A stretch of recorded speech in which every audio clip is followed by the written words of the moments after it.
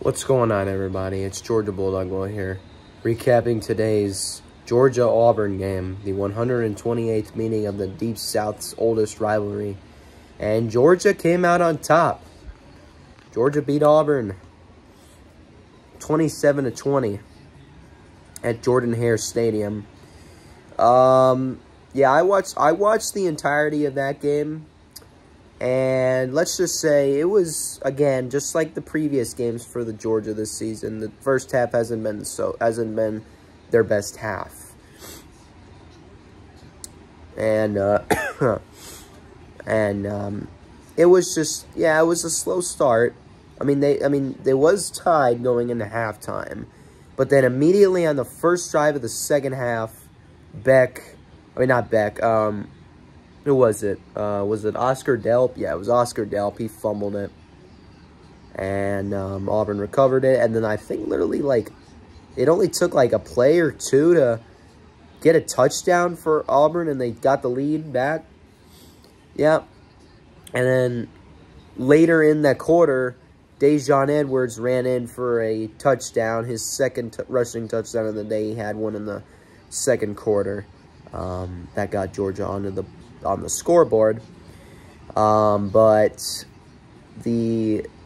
then Daijun Edwards got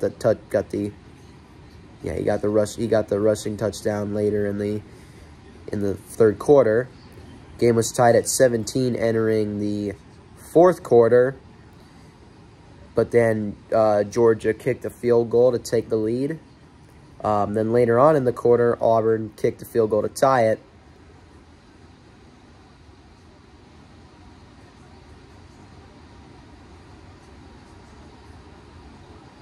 Oh, targeting. Well, that's what happens. You get thrown out of the game for targeting right there. So, and then they drive down the field, and Carson Beck to Brock Bowers to give the Dogs the lead and then the win after Malaki Starks picked off Payton Thorne to seal the win for the Georgia Bulldogs. It was a freaking amazing game to watch. Auburn gave us their best game, and mad respect. They gave us their best game. I wanted them to give us their best game. I didn't want it to be just a fun. I like blowing on Auburn, but I wanted them to, give us a good fight, and they did. They did give us a good fight. So, all credit to I gotta give credit to them. But then, he's fighting. Holy crap. What a play there.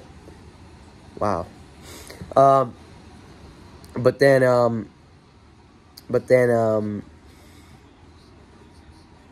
in the end, I'm very happy Georgia came out with the win. But it was a very very tight game. And I'm not sure if Georgia will be remaining as the #1 seed in the country. I think that might belong to, Texas.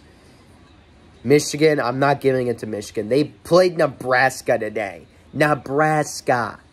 Of course, they were going to blow them out. I would give it to Texas. I don't know. We'll see what they do. But you know what? A win is a win. Georgia beats Auburn, and that's all that matters. But yeah, I will see you guys later. Georgia is now 5-0. They play Kentucky next week, back at home. Yeah, I will see you guys later, and go Dogs.